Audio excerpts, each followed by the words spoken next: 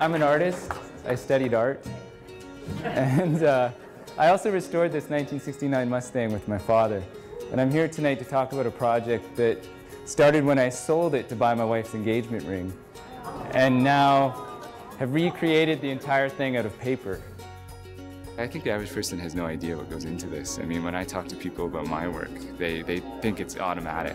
Everyone's always in my work, how much time did that take? How much time did that take? So I was talking to one of the designers, it took him 3 days to draw a car grille, and I was like, wow, I drew mine in 2.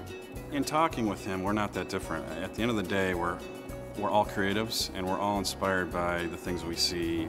Well, my dad got me into restoring cars, and it was my dad who is the big Mustang nut. He still is. You know, restoring 3 old Mustangs really informed my practice as a sculptor. My dad rebuilt old cars, and my mom was an art teacher, so I kind of got a good mix of both. The old traditional methods of sketching and drawing, we want to capture that as much as possible. So we have a lot of digital tools now available to us for the designers like Dylan when he's sketching. My work involves using traditional technologies with the cutting-edge technologies. So coming in here and seeing how they're transitioning to the computer and how I kind of battle in my studio the same way they do. So it doesn't really matter that it's a car.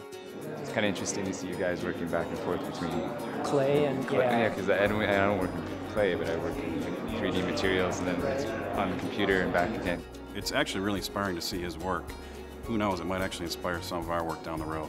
Yeah, it doesn't really matter what you're making. I mean, it's the same kind of mentality.